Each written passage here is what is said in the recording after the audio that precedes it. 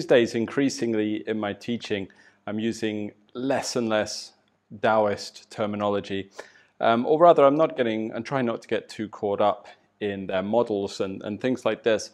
And part of the reason for that is because I feel that as a conceptual framework, a framework for study, Taoism has been marvelous, has been very, very good. But something I noticed was that it's a funny thing with the Daoist framework, and I'm aware this is definitely going to be my personal experience rather than, you know, an absolute across the board. But my personal experience was that with regards to studying the not Daoist philosophy so much, but more the sort of models of alchemy and the models of mind, the models of spirit and enlightenment and Chinese medicine theory and things like this. This whole paradigm of Taoism is highly complex. And now, what my personal experience of it is that the Daoist framework, the Daoist model, can give marvelous clarity when you first start out. I think Taoism, along with Buddhism, provides, you know, a very structured, very coherent, I would argue more than Buddhism. I tell you why more than Buddhism, because I feel that Taoism encapsulates the body a lot more effectively within its teachings, whereas Buddhism is very much to do with the mind and psychology, and then beyond that, obviously, beyond psychology into sort of higher spiritual aspects or through to the, you know, the truth of the illusion of mind or whatever, you know what I mean, but it's focused very much on the sort of non-corporeal aspect of who you are, whereas Taoism is very focused on the body and the channels as well as the mind. So I think that Taoism, very much for beginners, can give a great sense of clarity. So when I look at people who practice Qigong or Chinese medicine or Tai Chi or meditation, those who don't have a really good grasp of Taoism at the beginning, certainly within the Chinese arts anyway, if they don't have a good grasp of the sort of Taoist cosmological model of life, I can see that they flounder a little bit. They're a little bit woolly. Not always, of course, but often there's a tendency towards a little bit of woolliness, a bit of vagueness, a lack of clarity around some parts of the process. And generally what happens is the deeper you go into the Taoist models, especially now more and more of their literature is available, more and more of their teachings have become available, more and more people speak Chinese, so you can start to understand their culture and sort of workings of Taoism. It provides a great sense of clarity and guidance to beginners. All of a sudden, what was a very sort of vague path. Oh, right, we're going to cultivate something. We're going to open some channels. We're going to develop our body and work with qi. Like, what? You know, that's very vague. It feels like stumbling in the dark at first. And then what happens is you need, alongside your practice, you need this conceptual model, and Taoism is very good for that. So with respect to these kind of models, Taoism is that, especially because it was a thing I was primarily trained within for a very long time as well. It's the model that I use to explain to beginners, and it's the one that I take even intermediate practitioners into an understanding of the sort of view of life and view of the body, a view of health and view of spirituality and how consciousness works and, you know, these kind of things. Taoism's models are marvelous for that. Takes away all the vagueness, delivers clarity, takes away all that fuzziness that is so prevalent when you first encounter these arts, you know. But then it hits a hurdle, and this is that at later stages in Taoist models, at later stages in practice, I actually find that the Taoist model or concept becomes a little bit of a hindrance. It becomes a little bit of a problem, something of a hurdle, because, and again, this is subjective, and I do think that, now this is the thing, this is the argument that will arise. So let me try to head this argument off. Is I would say that there are Taoist scholars who are going to disagree with what I say here, is that I think that the Taoist model is inadequate beyond a certain point for spiritual cultivation. I think for beginners and intermediate level practitioners, the Taoist concepts are marvelous. Once you get past that kind of intermediate stage into the more advanced levels, if you like, or shouldn't even grade them like that, should we? It's almost like a belt system in a martial art or something. Once you go deeper into your study, deeper into your cultivation, actually the Taoist models become a little bit of a hindrance because they tend to focus on levels that aren't really where your focus is at in your practice. Now, this is where Taoist scholars will disagree with me, because they'll say, oh no, and then they'll present this theory that's at a higher level. Now, to counter that, what I say is when I then see these Daoist scholars talking about the higher level practice using these models, actually, to me, they're stuck as well. Like, I've never seen a Daoist scholar successfully discuss with clarity the higher levels of Daoist training. I've seen them discuss the intermediate levels fairly succinctly and fairly well. I've seen them discuss the foundation levels fairly well. But I've never seen a Daoist scholar discuss the higher levels of spiritual practice very well at all. I just haven't. I've seen them think they are. I've seen them give commentary on it. But I think that now, after having studied it for this long, I have a right to an opinion. I think I do. I've never seen them go beyond the intermediate levels of practice, not with regards to their explanations or their understandings. And in conversations with Daoist scholars where I've spoken to them, or people who are very rigidly within that Daoist framework, I've never met one that I feel isn't in some way encumbered by their theory. And this is coming from someone that was really involved in Daoism for a long time. Again, subjective, I know, just giving you my view. Then, in some ways, Buddhism is the same, you know. Like, I think Buddhism gives a great sense of clarity. I think a greater sense of clarity. Buddhist theory gives a greater sense of clarity than Daoist theory, definitely with regards to the mind. I think it breaks it down and cuts it up, if you want, like puts it under the microscope a great deal, to a far higher degree than Daoism does, which to some degrees is its strength, because Buddhism then lends you a kind of conceptual framework to lead you into the non-corporeal parts of the training better than Daoism does, I would say so. But even that becomes a hurdle, because that becomes a little bit too rigid, too gradiated. Like, it's quite funny, you end up after a while, if you get involved in Buddhist theory, if you're not careful, if you go too deep into it, just like you do with any theory, I suppose, you start sort of labeling things immediately, and it's almost like you're dissecting or cutting up your process rather than really kind of becoming it and sort of experiencing and getting into this process. So it's quite funny that we need these concepts in order to provide clarity, but after a while they become a little bit of an anchor, a little bit of a hurdle. It's the same with scholarly study in general. Like, scholarly study is useful to a point, but after a while you have to let it go. It's like the scholarly study, unless you're studying history or you know, the theory of it. Oh, fair enough, okay. But if you're a practitioner, even scholarly study becomes a major hurdle after a while, because once you've trained your mind to analyze and dissect to a very high level, then unfortunately it gets a little bit stuck. And again, I've had scholars of various things, not just Daoism, disagree with me on this, but then when I talk to them, to me they're stuck. There's something sort of lost in their study, lost in their focus. They are overnaming, if you want, which would be a Daoist term. We should never name the phenomena. Essentially, they're overnaming. That which can be named is not the true Dao, which doesn't mean you can't describe Dao. What it means is you shouldn't label and stratify and name every single little experience. It means your conceptual framework, your scholarly study, has become an issue. It's become a block on your cultivation. And then we have this amazing sort of balancing act, don't we, of timings. How to time this as a practitioner, as a cultivator, because at the beginning we need in-depth intellectual study. The people I've met that are just practitioners, just do, monkey see, monkey do, copy the teacher, they never get very far either. Not from what I've seen. Like, maybe the occasional one, but they don't have the light in the darkness. So you need a little bit of that. You need a certain degree, quite a high degree of theoretical study and engaging within the conceptual frameworks such as Daoism or Buddhism. But then after a while, they become a hurdle and they become a blocker. So you have to step out of them. And that's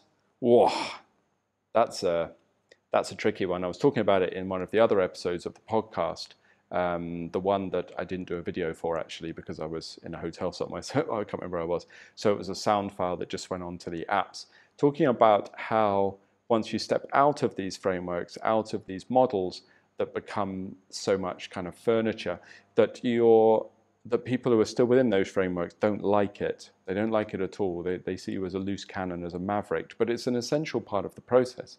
I was always told early in my training that the greatest part of tradition is learning when to step out of tradition, you know, and that timing is very, very specific. Now, it's something else that I've noticed as well, just riffing around this subject, is when I've met, when I've studied with teachers, whether it was Wang Haitao or Shen Hengzon or Han Ren or any of these people, Niu and Hai even to a certain extent, when I was learning off them, they would use concepts and frameworks, whether it was Qigong, whether it was Neigong, whether it was Tai Chi, it didn't really matter, you know, whatever their subject was, they would also stick very strongly within these frameworks when they were discussing foundation or intermediate level practice, but they themselves would step out of those frameworks and out of those concepts once they started discussing anything deeper or further along in the process. And I remember when I first, I don't know, got to that level, or rather they entrusted me to that level, it was almost quite jarring, you know, like I was familiar with this particular way of working, I was familiar with this framework, okay, we're using the model to explain this, this is this, and all of a sudden I was out of my comfort zone, and now it was into something that felt more vague. It was like the concept dropped away, like all of a sudden I felt a little insecure, you know, because I developed these egotistical clingings to these structures that enabled my intellect to feel secure, because even though we were discussing something around spirituality, something around internal force, something around development of qi or health on a more subtle level, it was okay because it wasn't new age, if you like, it wasn't sort of fluffy, because I had these frameworks to cling to. So it became an ego trap. Then after a while, once you started getting towards stages where they were ready to discuss a more advanced level, they took away the trainer wheels, if you like, and the concepts and the frameworks disappeared. And all of a sudden, I'm sat there with a teacher. I remember chatting with Wang Haitao, and there was a time, a session where I sat there and I couldn't have said he was Daoist at that time. I couldn't have said he was Buddhist, or I could have said he was either. I could have said he was Hindu. If I'd walked into the room and it didn't know from the, you know, the trimmings and the artwork and where I was in the previous study I was in, I could almost have thought he was New Age. Like it was vague, like outside of those conceptual frameworks. And it was jarring. It like throws you, you know, a little bit. And then there's another level of comfort you have to, or for me anyway, this all might sound like trivia to me, but this is, to me, was a big deal because, excuse me while I drink from this ridiculous glass. To me, it was, you know, this is a big deal because I desperately wanted to understand. And to me, understanding needed a framework of some sort, especially if we're going to be able to converse on it, rather than just sit there in some kind of, you know, psychic connection in meditation. If we were going to converse on it, then we would require a model to work to.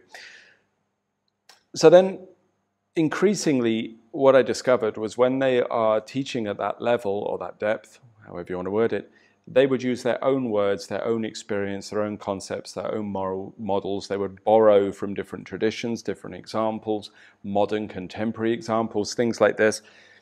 And then, of course, the rebelliousness, the rebellion in me wanted to kind of stay within the concept. But increasingly, if I've gone further into my training or I've had to explain more complex concepts to students, then the frameworks for me have dropped away as well. They've dropped away for myself. So that the newer students with me will notice almost a very rigid adherence to Daoist or Buddhist, perhaps, models, conceptual models when I'm discussing things with them. But for those who've been with me longer, I break away from those. I'm not using those anymore. I'm simply talking to them outside of the tradition, outside of the lineage, because more important than passing on a tradition at this stage, it's more about me trying to, okay, you need to understand a concept and an idea and something that we're working towards.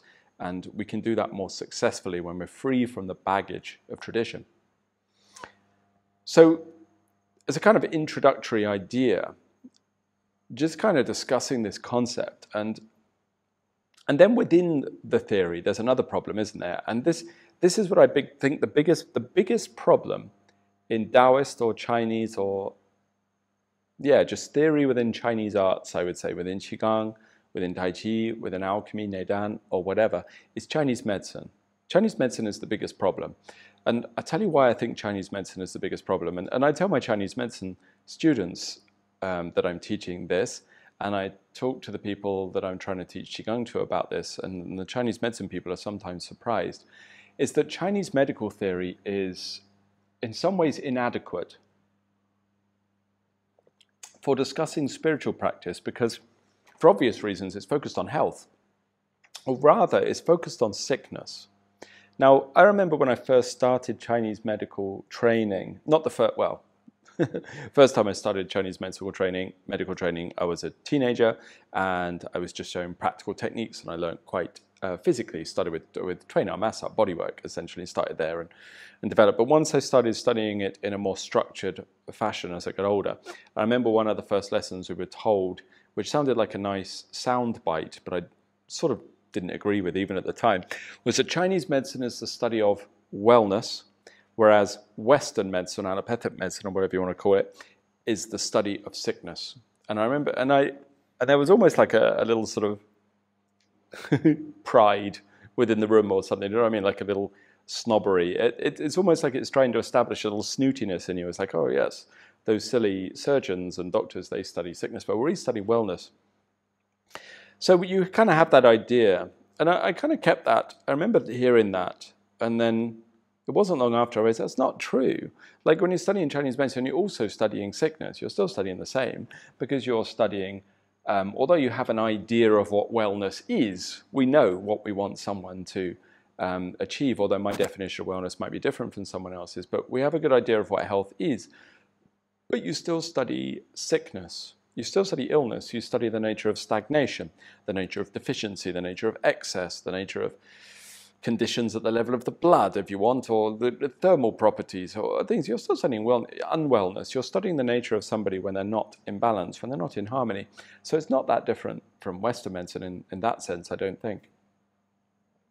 So you study Chinese medicine at this level, and you study all the things that are wrong with someone. I mean, even if you look at the kind of Yellow Emperor's Classic, the Neijing, and when you read that, I mean, they're discussing people who are ill.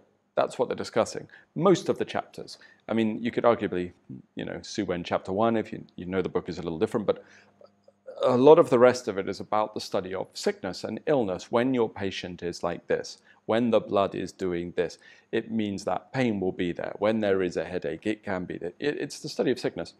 So as conceptual models of becoming healthy go, it's a funny old sentence, as conceptual models of becoming healthy go, Chinese medicine is a pretty good one. Like, I like it. I find it very thorough.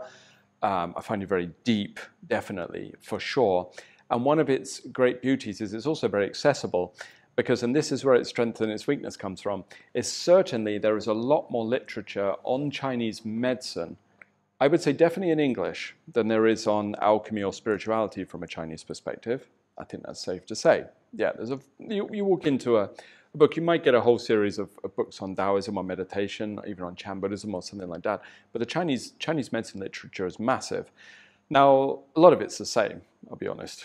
A lot of it's quite repetitive, but there is a lot written about it. And because I think Chinese medicine permeated into our society, there was definitely a concerted effort to translate a lot more Chinese medicine literature. And still now they're translating more and more Chinese medical literature. But to be perfectly honest, when I pick it up, even you get all excited. Oh, here's a new translation into English of this book. You pick it up, you read it. There's nothing you didn't know. If you've studied to a certain level of depth, there's not really much you didn't know, because the thing with Chinese literature, Chinese writing, is often it's a kind of commentary on something else. The Chinese have a great tradition on looking backwards and observing their roots. So you do end up with a lot of repetitions and kind of commentaries from a later master on a previous master's work. So there's a lot of that. Although I'm sure there's still new stuff coming out, But Chinese medicine's theory is big and it's vast.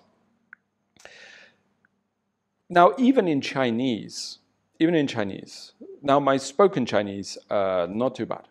Getting worse. Now I'm living in Indonesia and gradually getting replaced with Indonesian, because as a typical English person, I can barely do 2 languages, certainly can't do 3. But certainly at that time where I was spending a lot of time in China, my spoken Chinese was good, but my written Chinese was always a little dodgy, so it was bad. It wasn't good at all. I was at the stage, at the height of my Chinese, of kind of vaguely understanding what a text was about, So I took time to spend time sort of translating or converting some Chinese, smaller texts, Chinese into English, but it was a lengthy process for me, using a lot of reference materials, and it was slow, so I would never consider myself a translator at all.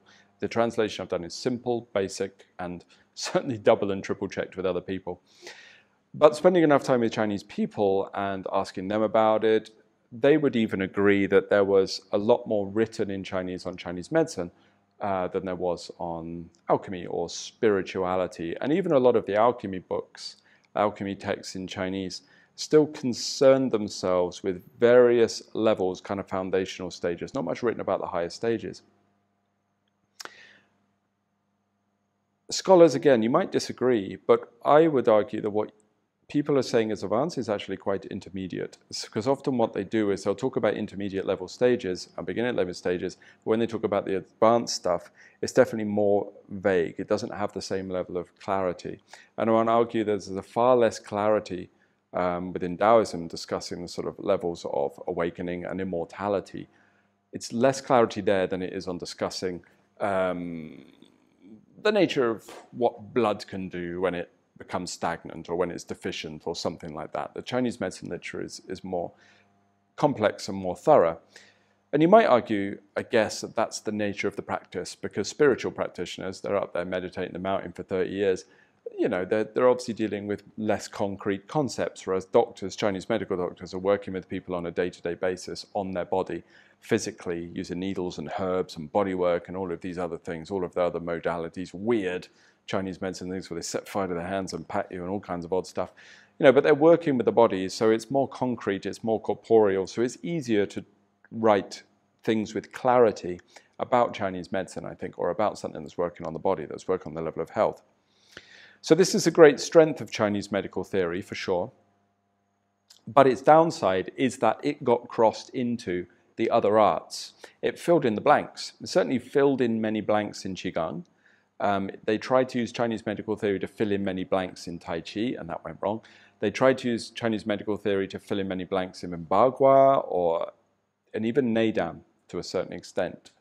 There is a crossover between the models, of course. They still, especially with something like alchemy, Neidan, Qigong, Chinese medicine, they discuss the organs, the same sort of 5 elemental viscera, stuff like that. But the models are the same, are not the same, sorry. The way that they're trying to understand the human being should not be the same. So here are some easy examples. Tai Chi does not use the meridians. It just doesn't. It doesn't use the meridians. It doesn't use the lung meridian, yang channel, whatever you want to call it. It doesn't use the heart channel. It doesn't even really use the Du and the Ren. Not really. It doesn't use those channels. Not in the same way that Chinese medicine discusses them. Tai Chi does not really use the Zhang Fu, the organs, in the way that Chinese medicine does either. It doesn't even discuss the same kind of qi. The qi that we develop in Chinese medicine, we talk about Gu qi and Kong qi and Jian qi and Wei qi, like different levels of energetic stratification within the body that govern the functional activities of the body with regards to health, are not the same forms of qi that are developed in Tai Chi when we talk about something like sinking the qi or mobilizing the qi or filling the body with qi. They're not the same forms of qi as we talk about in Chinese medicine. So the models don't work. They just don't work. And certainly not the meridians, and certainly not in Bagua. I've seen books where they talk about the heart channel in Bagua and the lung channel. Lung channel? Yes, thumb channel. Thumb channel? Lung channel. Lung channel on the thumb. In Bagua and stuff, it's not how they work. It doesn't use those channels, those meridians. What these are crossovers from Chinese medicine to these arts that shouldn't really have been there. But I understand it, because if you have a gap in your literature, you have a gap in your concept, you have a gap in your model, you're going to attempt to fill that gap, complete that concept, fill that space with whatever you have. And because Chinese medical literature is so well established and its theory is so succinct and arguably easier to understand because it's very linear and process-based, it gets used to fill in those blanks, and I don't believe that's correct. And it's the same with alchemy and stuff as well. To a lesser extent, but it's also true for Qigong. For medical Qigong, I guess Chinese medical theory does match it to a certain extent, but I still argue, and this might be a podcast for another day, because it would take me too long to justify why. So right now, if you hear this and you disagree, I would say that's okay, you can disagree, but maybe mull it over and see if you can figure out why I'm going to say this. I don't believe that medical Qigong or Qigong in general, or Neigong, should use the organ channels from Chinese medicine. I don't believe it should use the lung or the heart or the small intestine or the bladder or the liver or whatever. Shouldn't use those channels in your Qigong practice. So when people are doing things and they're saying, I'm stretching my lung channel, I'm opening my heart channel, it's not really how it works to me. It's not the same. Because again, the kind of qi that is developed in Qigong is not the same as Chinese medicine. It doesn't mean that as the qi of Qigong can build, as a byproduct, it might assist the Qigong, the qi that we talk about in Chinese medicine, but it's still not the same thing. Not exactly. So it's, as I say, maybe if that's a big topic, I could do an explanation sometime on the differences between the two if people wanted, specifically with medical Qigong and Chinese medicine, where the similarities and the differences are, because it is a big topic. But for now, just food for thought. Or just shout angrily at me in the comments, I don't mind. But where am I going with this? Yes. With regards to Chinese medical theory as a concept, I think it's very good to get people started, but it becomes a problem with regards to spiritual practice. And I want to focus on one specific example, and that is the Shen.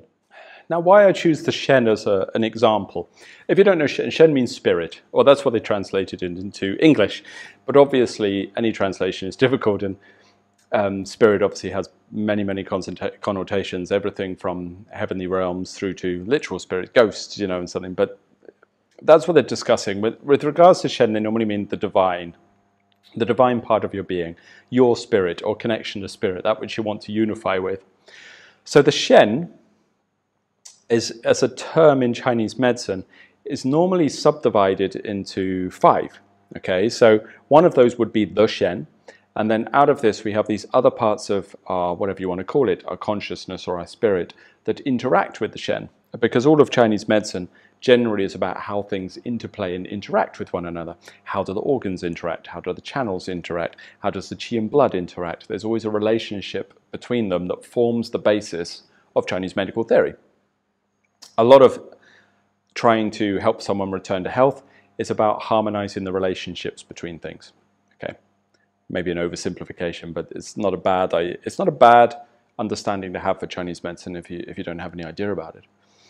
So the Shen, right, then has connection to these other aspects of your consciousness, would be the Hun, which would be the yang aspect of your soul, the Po, which is the yin aspect of your soul. So we have a yang and a yin aspect, okay, the Hun and the Po. Then we have the I, probably in the wrong order, but we have the I, which is it's a difficult one to translate. They say your awareness or your intention. I say your mental faculties, the movements of your mind, really. So your thinking, if you like. And then the last one, the 5th one, would be your Jie, which is translated as your willpower. And your willpower is not just your sort of physical drive to do something, but also it's connected very much to your idea of destiny, or close to destiny, or Ming, not quite the same, your Ming, and sort of fulfilling your life path and things like this. So there's a kind of drive to get things done in life. That's the Jie. So these things together, Shen, spirit, Hun, yang soul, Po, yin soul, I, awareness or mental faculties, Jie, your drive or your willpower, your human will. These 5 things are considered the Wu Shen, or the 5 aspects of spirit. So even though one of them is literally Shen, called spirit, they talk about the Wu Shen, meaning essentially that there's a relationship that spirit has with 4 other parts. They even put them in a model that matches the sort of 5 phases, if you know what that is, that funny diagram with 5 elements around the outside and a satanic pentagram in the middle if you want to summon demons while doing your Chinese medicine. I'm sure you've seen that pattern. But the 5 spirits can be put into this model that shows essentially how they feed each other and how they control each other. It's like a big tensegrity network, if you like, of aspects of consciousness that are pulling and pushing against each other and producing each other to create balance and harmony. And different people will have different dominances towards different parts of their consciousness. For somebody, the Shen might be strong. Somebody, the Shen might be weak. Somebody, the Shen might be unrooted. Somebody, their Hun might be out of control. It might travel too much. Their Hun might be weak. Their Po might be too dominant. Their I might be scattered. You know, there's all these different things. Different parts of your mind. So a lot of the study of human psycho-spiritual, I don't know what you call it, psycho-spiritual beingness, if you like, is understood. The health of the person on a spiritual and mental being is understood through these 5 Shen. Now, these 5 Shen, they do have their place in alchemy. We do talk about the Hun, we do talk about the Po, we talk about the Yi, certainly, Yin Yang, we talk about the Zhe in spiritual context as well, but it's a little different from Chinese medicine. So with regards to Chinese medicine, I always tell people that I'm teaching, when they first encounter the 5 spirits, is do not believe that they are something really divine and godlike and powerful. Because often when you read literature on the 5 spirits, that's the kind of idea you get. Not always, but they talk about it's like, here are the divine parts of you. The Yang soul is a divine part of you. The Po is a divine part of you. The Zhe and the Yi and the Shen are divine parts of you. And you have all this massive spiritual divinity within you, which is the 5 spirits. So therefore, when you start studying the 5 spirits, which actually, after many months of studying points and damp and wind and phlegm, it's quite nice to get to the spirits. Actually, it's always a little bit of a reprieve when you're studying Chinese medicine when you get to this. But there's a feel that if you are working on the level of those, if you're needling the body to work with these, or you're using herbs to anchor the Shen, or whatever you're doing, then you're working with the most divine part of a person's being. And I disagree. I think that the model of the 5 spirits is really a model of human spirituality, or a model of human beingness, when it is out of balance. So therefore, the 5 spirits are a model of human mind out of balance, not in their most divine state. It's the opposite. It's the opposite. If it was in a divine state, there wouldn't even be the 5 spirits. That's my take on it. There would be 2 that would be quite dominant, actually, but I'll get to that. So again, it's not the study of wellness, it's not the study of divinity, to split hairs. The study of the 5 spirits is a study of when someone is mentally imbalanced. Now, again, might be unpopular, but I don't see why, because I don't see wellness or not wellness as one being higher than the other. It's just a different way to look at it. But take it like this, right? The Shen, we talk about it being spirit, but it's a very inadequate word. It's very difficult. Shen means bloody everything. There's so many different types of Shen. And it is true that within some Chinese medical texts and some spiritual literature, they do create subdivisions of Shen. You have the Yuan Shen, you have the Shen Xian, and things, different types. Okay, but for now, if we just take Shen, that concept of spirit, is your Shen. Well, we talk about Shen. If you're familiar with it, it's Chinese medicine. It's related to the fire element. It's rooted into the heart. It lives within the space in the heart, essentially. It's reflected in the eyes and things like this, even though the eyes are also connected to the Hun as well. But it's something we can see in the eyes. So we're talking very much about individual spirit. So if somebody has individual spirit, what we see is a glitter and a life in their eyes. Like, we can tell the spirit of someone during a diagnostic process by what the eyes are doing. Are the eyes darting around, and can they not hold your eye contact? That might indicate that the Shen is actually unrooted. It would indicate a certain degree of possibly mania or something like this is causing the Shen to be disturbed. So we have all of these different concepts around the Shen. But of course, all of these are lending themselves to the idea that it is your Shen, my Shen, the patient's Shen. So therefore, if we're talking about spirit through Chinese medical terminology, what we're really talking about is individuated spirit.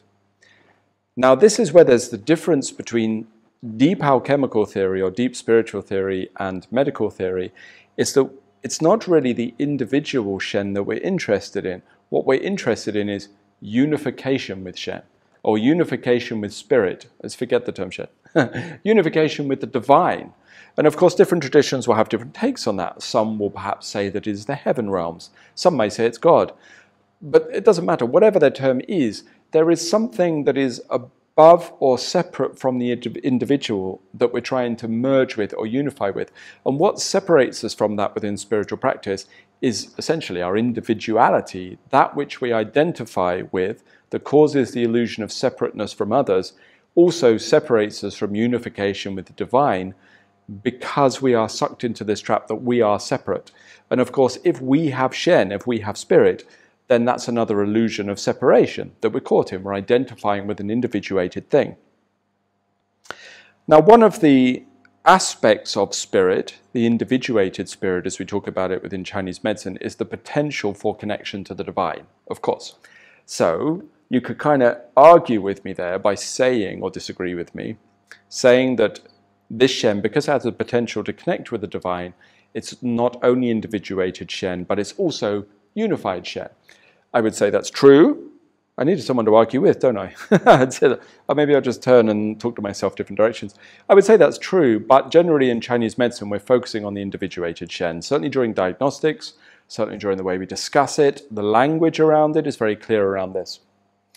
Now, this Shen is then also in relationship with different parts of your consciousness, different parts of your being, the yang soul, the yin soul, let's use the English terms, your awareness or your intellect and your willpower. Okay, so we've got 4 other aspects of your being that's in communication with. Now, the very fact that it has an interrelationship with these other parts of your being, and they have a kind of, like I said, tensegrity structure of relationship. If a set of scales could have 5 parts, it would be like that. Scales with 5 parts wouldn't really work, would they? But if they can interrelate in this way, because they're interrelating, it means that it has a degree of separation. If it was unified spirit, it couldn't even have a relationship to these other things. It wouldn't be possible. So we're definitely discussing, to me, an individuated part of yourself. So it's kind of like your Shen, your spirit, when it's separated from the divine, rather than when you are divine. Yeah. Now, the other things it talks about, your Hun, the yang part of your soul.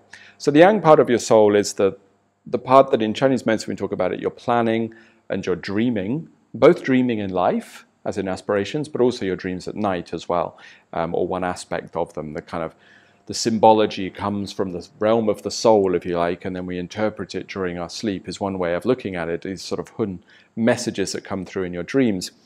It's a very metaphorical and non-corporeal. It's the yang part of your soul. It's also the part of your being that would be involved in transmigration. To split hairs, they actually divide the Hun up into 3 parts. They all do different things, but for now, for simplicity, we'll call it one thing, one Hun. So this is definitely an individual part of you, because it is the part of you that carries on. Your Hun works to a different time scale to your body, because your body is going to live, what, 70, 80, 90 years? If you have fun in life, maybe 60 years. Who knows? But you've got this temporary thing, Damo, the experience of Damo, that is how I see the world, that thing, that person, that identity of Damo that irritates many people out there. Don't worry if he irritates you, because he's going to die. It's a temporary thing, and my experience of being Damo is going to end. But the idea is that the soul, the Hun, is going to continue past this, and because it is a continuing strata of karmic information, if you want, borrowing a word from another tradition, apologize there, then essentially it works to a different kind of time span. It's not looking at life in the same way. It doesn't view life in this temporary 80-year block, 100-year block, whatever you have. So the Hun, if it doesn't get what it wants, if it can't drive on, if it gets caught up in the mire of the illusion of this temporary life, then it becomes constrained. And constrained is the word, meaning the Hun is kind of throttled. It wants to dream. It knows it's here for infinite lives, for eternity, so it wants to go do cool things. But our mind and our body are here worrying about the fact that I've got to pay my mortgage and that this little bit of the Hun's journey is really, really important. So the Hun gets constrained and caught up and stagnant, and that's what starts to cause feelings of frustration or anger, or one reason for it in Chinese medicine, right?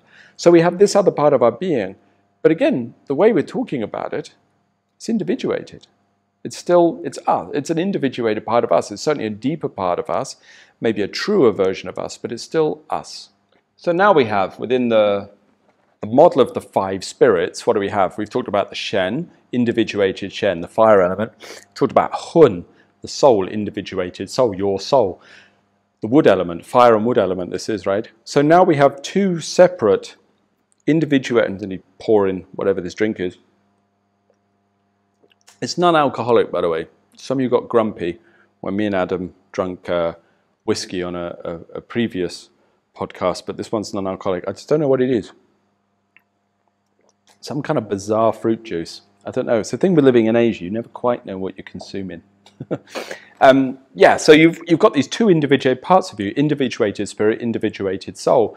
that have a relationship with one another, right? Fire and wood relate. These two parts here, they can be in flux. They can have a healthy relationship or an antagonistic relationship. But the very fact that they can relate to each other means they are separate things. If two things can relate, they are separate things, right? If if the two things become one, they are single. One thing can't relate to anything else. It has to have something to relate to. So it's a it's divided up. I don't know why I struggle with those words there. It's a divided up aspect of yourself. So already you are not in perfect union. The very fact that we talk about you having a spirit or a soul means you're not in perfect union. Then you've got the yin aspect of soul. I'll go through the other. I'll do them a bit quicker. Sorry, because this is supposed to be a Chinese medicine lesson specifically. You have the Po. The Po, if you want to pronounce it exactly as you would in English, the P-O, Po.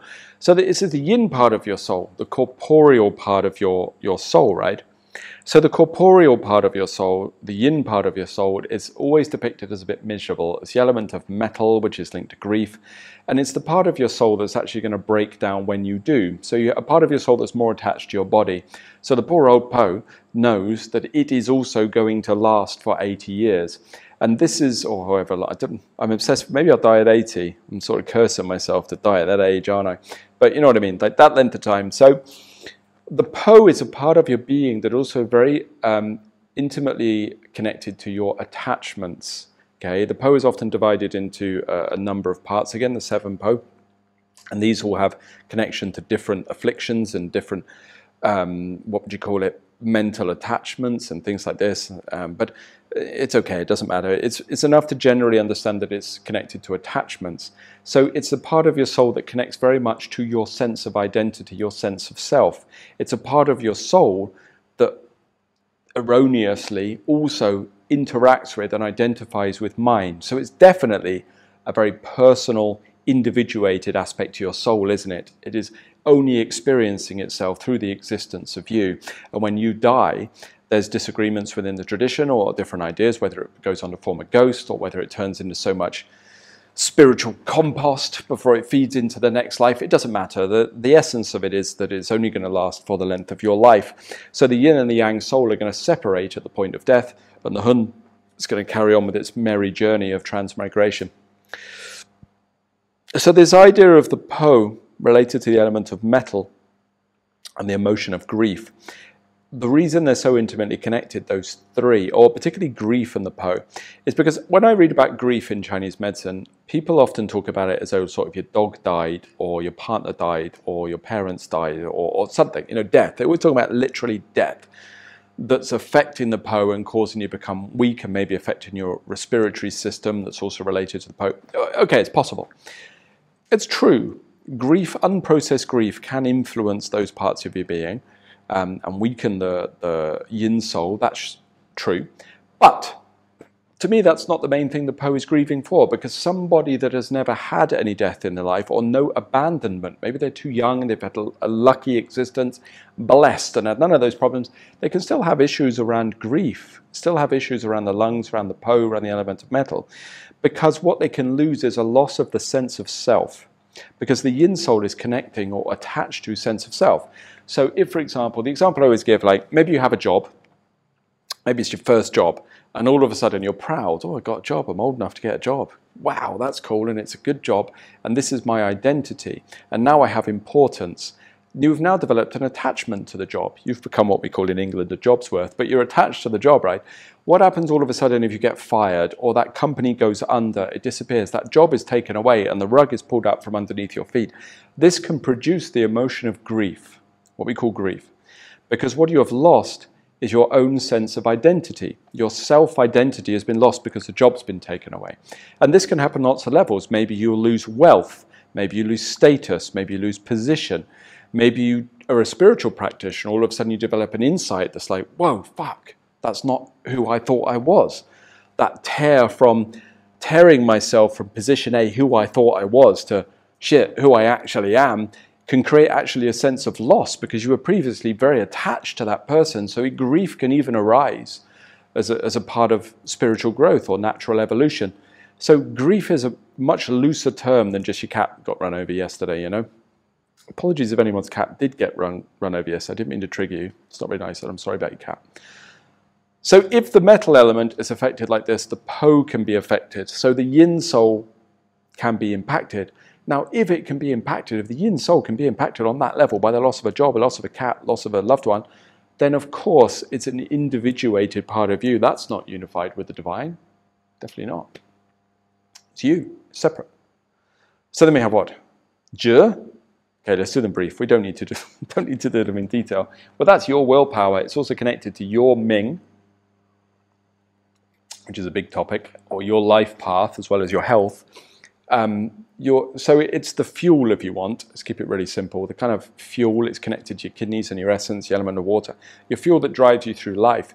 So if we're looking at that, that's individual to you as well. Again, right? That's your willpower. That's your je. I can't give my je to that person. Have my je. Because I can't. It's mine. They got their own. Or they haven't got any. Most people haven't got any. So whatever. And then the last one is the E, which is your awareness or your intellect, which I don't think of as an individual one, actually. To me, it's a composite of the others. I know that puts me in a minority with regards to how I talk about that. That's not the norm.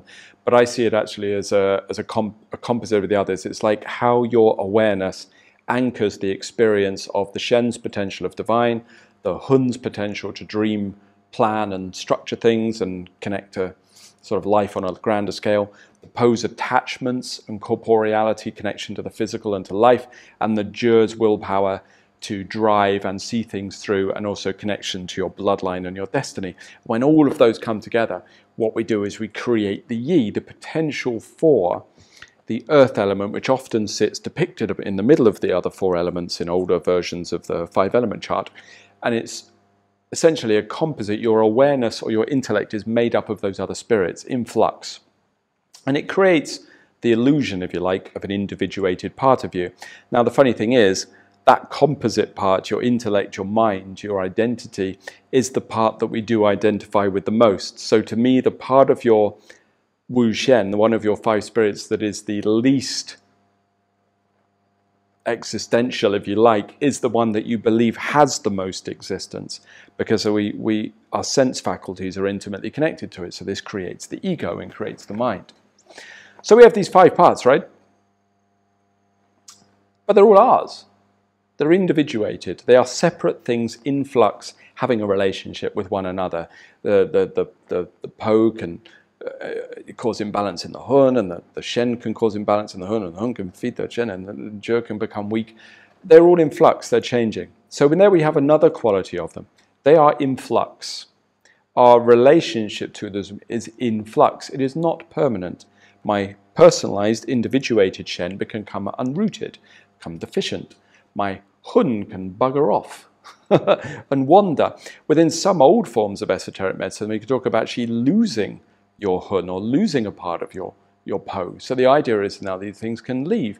The Je can definitely become depleted, that's for sure. So if they're in flux, they are not constant. And one of the other spiritual rules, if you like, is that if it is in flux, if it is subject to change, if it is subject to adjustment or the potential for imbalance, then it's not really the divine, because it's not constant.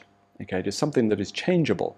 And all of these things that are changeable are also generally temporary, or certainly our experiences of them are.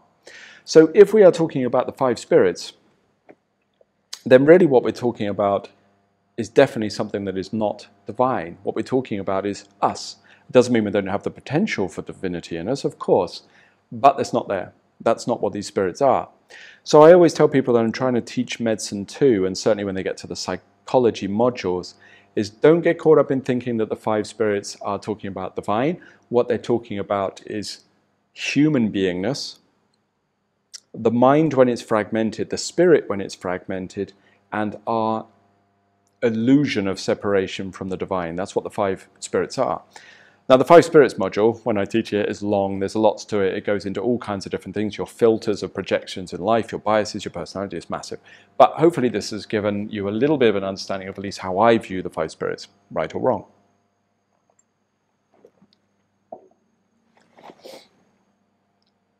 So this is a model transferred from Chinese medicine across to Daoist, practice, or you could argue from Taoism over to Chinese medicine if you want to. But I would argue that the version of the five spirits often talked about within Qigong or within Neidan, Neigong, within Tai Chi sometimes, if they're a weird esoteric school, when they talk about these five spirits here, they're normally talking about them on this level. So you have a kind of contradiction. It's almost like a little sort of an enigma there. There's a clash, isn't there? Because you're talking about five individuated things, but also propping them up to the level of the divine and discussing them in the same context as enlightenment or something. It's like they're talking about spirit, or sometimes people within alchemical schools will talk about these aspects of spirit in the same way that other traditions will talk about unified spirit, like Brahmin or something like that. But of course, they're not the same thing. So to me, this is an example of Chinese medicine theory bleeding into the wrong context, you know? In the same way as if we talked about the divine, if I talked about the equivalent of Atman and Brahmin, if I talked about those kind of concepts in Chinese medicine, that would also be a crossing over of an inappropriate context, because I'm not really trying to say I'm an acupuncturist. I'm not trying to needle my patient, they become enlightened. That would be a hell of a treatment, and I would definitely charge a lot for it. If you could do that, that'd be cool. I'd do it myself. But you are really concerned with at least getting to the state where they're mentally happily and comfortable and have an equal balance between all these individuated parts of themselves and parts of their being and parts of their spirit, but it's still not unified spirit. And the same in spiritual theory or meditation practice or meditation theory, whatever you want to call it. We want to step away from the individuated spirits towards unified spirit, which you might call Wu Shen, but even that I don't think quite equates. Not quite. Not quite. Think of it like this. Pink Floyd, Dark Side of the Moon album cover. Okay? What have you got? You've got prism, right? You've got a white light that shines on that prism and it fragments into the colors that are on the album cover. I'm sure you've seen it. If not, if you're too young for Dark Side of the Moon, you're probably not depressed enough. It's quite a miserable album. It's also a very good album, but if you're too young, I'm sure you can type in Dark Side of the Moon and you'll see the prism and white light, and you'll notice lots of influencers who've never heard of Pink Floyd wear it on their t-shirt to be trendy for some reason. But that's me just sounding old. So think of it like this, like true unified spirit would be the white light that's hitting the prism. And the prism is you, your manifestation as a living being. And the fragmented lights that come out of that are the five spirits. So what happens is essentially, using that model, like the divine unified spirit, when it experiences being you, or it is refracted through you, creates the illusion of these various individuated spirits that include your yang soul, your yin soul, your spirit, your willpower, and the other one, intellect. You know what I mean? Sorry, just had to get up to shut the curtain, the windows, because you can't see where we are, but the podcast, oh, you can, maybe here on this wall. We're actually on the edge of a valley. The podcast studio is on a big valley out into the jungle, and in there, the mosquitoes love the pink lights. I left the window open one night, and I came back in later, and it was like 1,000 moths all gathered around this light, so I have to be careful to keep it all shut up. Yes, what are we talking about? Oh, yes. So, the manifestation of you, the generation of you as an individual, causes the illusion of unified divinity to create these separate spirits. And this is what we're studying within Chinese medical theory. And this is also where I say the concepts become difficult, because once you start trying to discuss or trying to understand or trying to teach, if you want, the level of unifying with spirit, like higher aspects of spiritual practice, then the understandings of Shen, Han, Po, Zhe, Yi, and the other one, Shen, Han, Po, Zhe, Yi. No, that is all of them. I nearly added a spirit. The understanding of those from a Chinese medical perspective becomes almost inadequate, because they're almost at the level of psychology. They really are. And if they're not the level of psychology, they're at least at the level of psychological experience or sensory experience to varying degrees. Now, what we're trying to do through spiritual practice is essentially get those. We reverse Dark Side of the Moon, flip the album cover over, which is almost like playing it backwards, hearing satanic music or something, some panic everybody had in the 80s. But when those 5 lights come back together and converge back through the prism into white light, that's what we're trying to do. And white light's not a bad analogy, because actually the sensory experience of passing into that threshold or across that threshold where the spirits come together does produce the side effect or the phenomena of light, which is why white light is discussed so much. But even that is only at the peripheries of spiritual experience. It's not the be-all and end-all. It's just on the borderline of it, you know.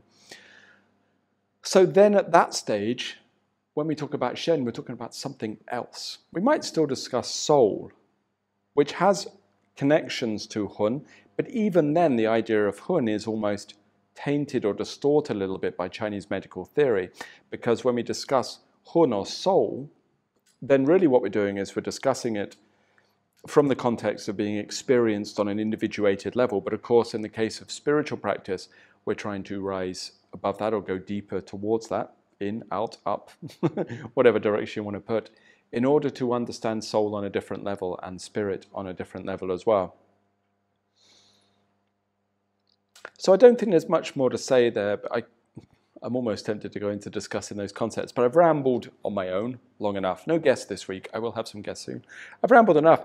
But really what I'm doing, and what I was trying to explain here, and I kind of wandered around the subject a bit, and there was a few different concepts, and I rambled a little bit.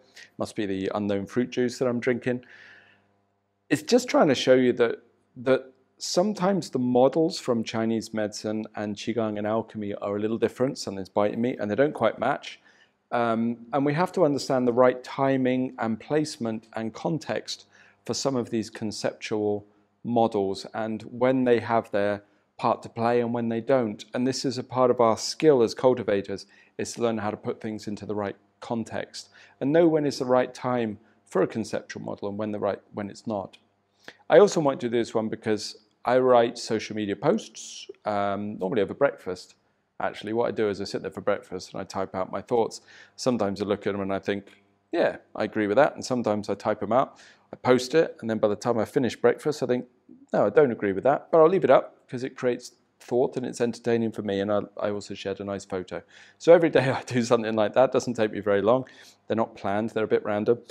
And often when I discuss spirit or soul, it causes confusion because people will perceive me as a Daoist teacher or a Chinese medical practitioner or something, and then they think I'm talking about soul or spirit from that context, but I'm not actually. Unless I specifically say Hun or Shen, I use the Chinese words, I'm actually talking about it from a different context of Chinese medicine. And I actually had some people ask me to explain or do a podcast or a talk explaining the differences with how I saw them. So hopefully that clears this up. But I'm aware that this is my subjective experience of it. But I would also say that subjective experiences of these arts is all any of us ever can talk about. So I'm obviously not saying that this is an absolute. I'm really not. This is not an objective truth. This is just how I view it. This is my experience of finding my way, navigating my way through the path of studying the Chinese arts. But it might not be somebody else's experience.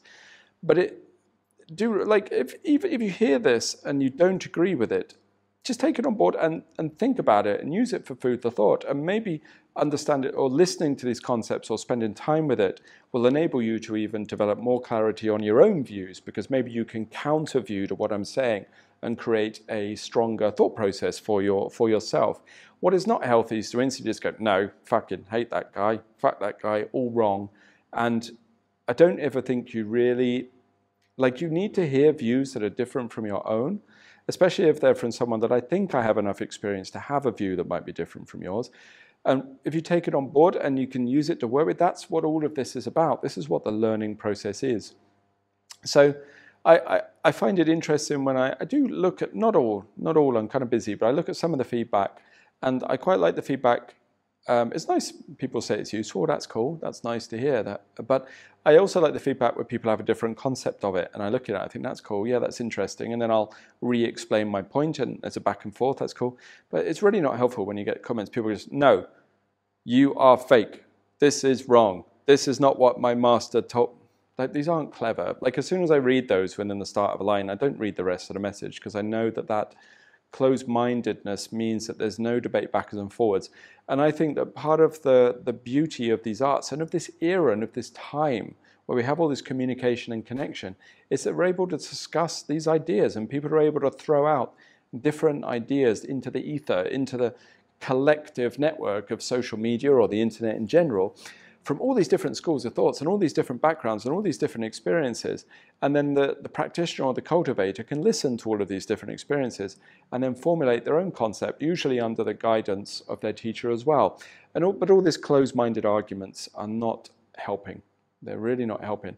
So my advice would be, if you listened all the way through to here, you obviously have some kind of vested interest in listening to me. Either that or you just like looking at the pink light, whatever, or my dog with his little ceremonial hat. But you like take it on board and think about it. And if it formulates, if you find, okay, there's some ideas in here that are helpful, that's great.